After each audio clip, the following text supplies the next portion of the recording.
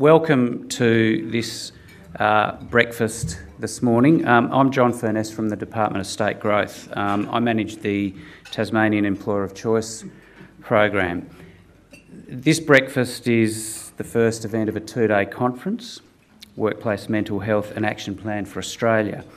The conference is presented by the UTas School of Business and Economics, which is a major partner of the Employer of Choice program. And I just would like to thank Angela Martin from the School of Business and Economics over here for tailoring the conference and really giving us the opportunity this morning to partner with Employer of Choice to really help us to build a deeper understanding of how mentally healthy workplaces are fundamental to creating great places to work and achieving great business results. And that's what the Employer of Choice program is all about. So we'll hear more from Angela shortly.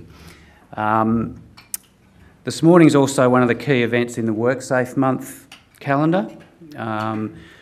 Big program of events this month. And I'd just like to acknowledge the work of Cameron Blight and his team, who he is over there, and the WorkSafe crew, for all their support and collaboration between Employer of Choice and WorkSafe Tasmania. It's great that we have the opportunity to work with WorkSafe on these events and to be part of WorkSafe Month. We'll hear more from Cameron a bit later as well. We're also very fortunate this morning to have in attendance the Minister for Building and Construction, Guy Barnett MP, and I'd just like to invite the Minister now to say a few words before we get started. Thank you, Minister.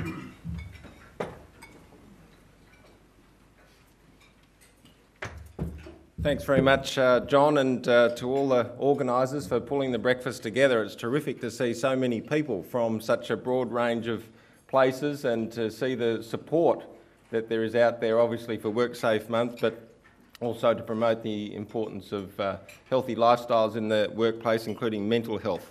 And just for your interest, as Minister for Building and Construction, I also have type 1 diabetes, and I'm Ambassador for Diabetes Australia.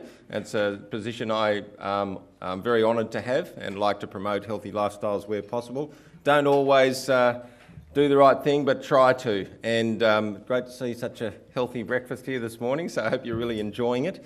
And also to Cameron for helping organise it. Cameron was reminding me that we first met in 2002 when I was, as a Senator for Tasmania, hosting a healthy lifestyle forum to help combat childhood obesity. And he remembers that forum back in 2002.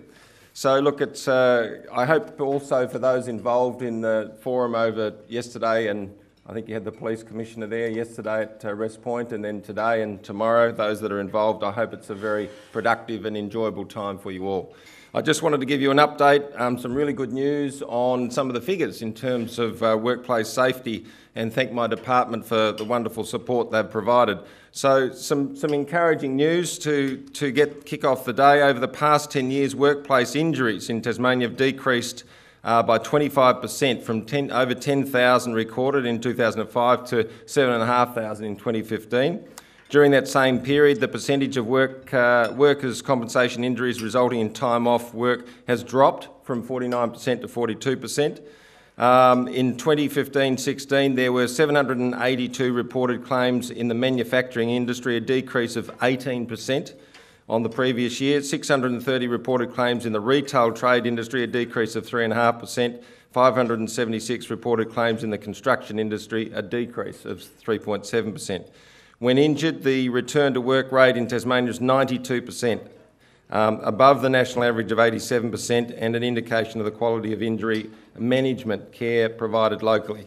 And most pleasingly, there's been a similar reduction in the rate of serious injury, which has reduced from 14 claims per 1,000 employees in 2010 to 11.2 in 2015. So it's all good news there, and that's a little bit of an update on some of those facts and figures.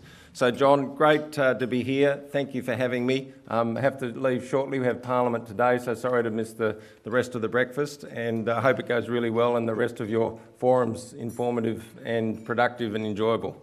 Thanks.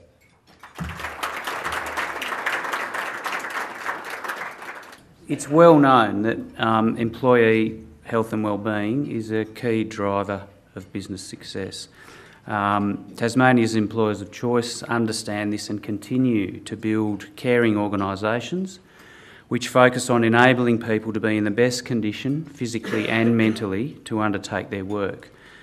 The annual Employer of Choice Awards recognise workplaces across the state that provide outstanding support for their staff.